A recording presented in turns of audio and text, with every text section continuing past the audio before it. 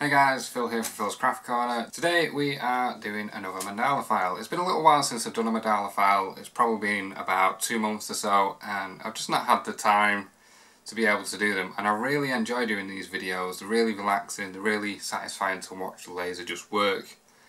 And I just really enjoy doing them. The one we're doing today is this one.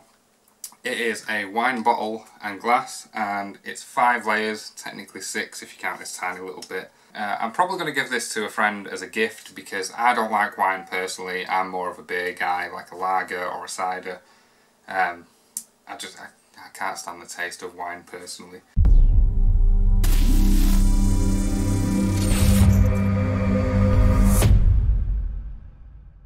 So before we get into the video guys, I'd like to thank Swastik Design Crafts. They sent over this file to me. They sent over quite a few files in the past, and they do really make good files. Their Etsy page will be linked down below for you to check out. They have tons and tons and tons of really great mandala files. I love looking through them and looking at what designs I could do next. I bought a couple of them myself, and yeah, they turn out really nicely. So if you do like the mandala files and you want to try some on your laser, have a look at their page because they've got tons and tons of different designs.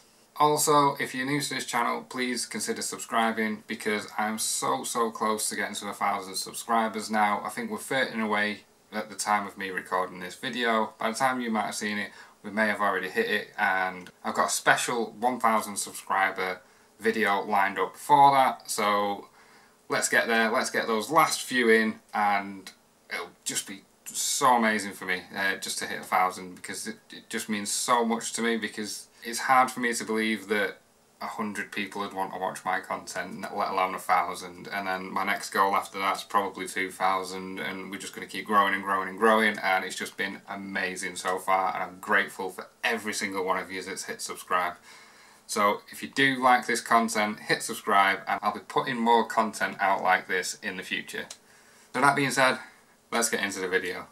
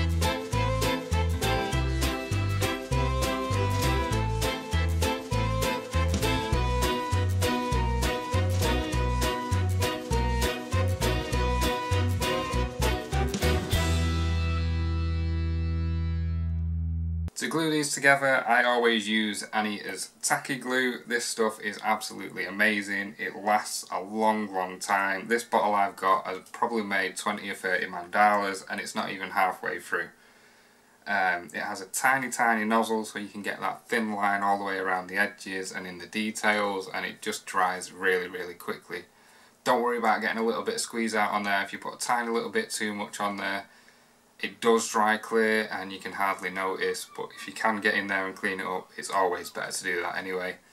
This one was a tiny little bit trickier than other ones to put together. Not as bad as the flower shaped one that I did and painted, because every single layer was slightly offset on that one. On this one, the outline does line up, so you can just line the outline up and that makes it much more simple. But the bottle and the glass on the last 3 layers are separate, so they don't come together, which makes it a little bit more difficult than one where the whole outline lines up on the whole thing. But overall, it's still pretty simple to put together. So that's it, guys. What do you think of this mandala design? I absolutely love it. I love the grapes in here. It just sets it off really nicely. The little leaf that's sticking out on the top.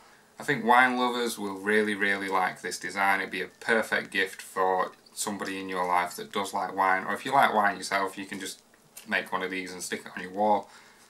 They will look really good painted. I don't have any of the colours that I would paint this ready to go for me to paint it.